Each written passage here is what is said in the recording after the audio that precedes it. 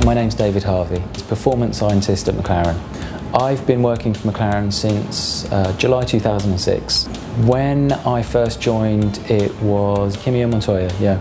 It's probably one of the most physically demanding sports for an athlete.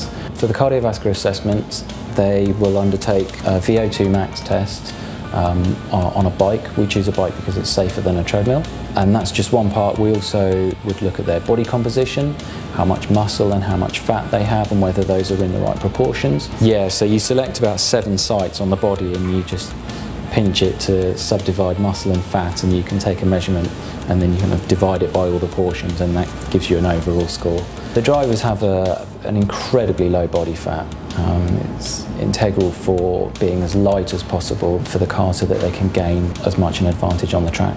Today's been a good day because I've been writing one of our drivers' reports. So at the moment I'm writing the report for Kevin Magnussen, and it's always very fascinating because I speak with other professionals that work here, our medical team, our physio, and you really get an idea for how the driver has developed, and to see it all come together into one report, it's always very interesting because then you know if they've achieved their goal or if you need to redirect them. And so that's been the highlight of my day so far.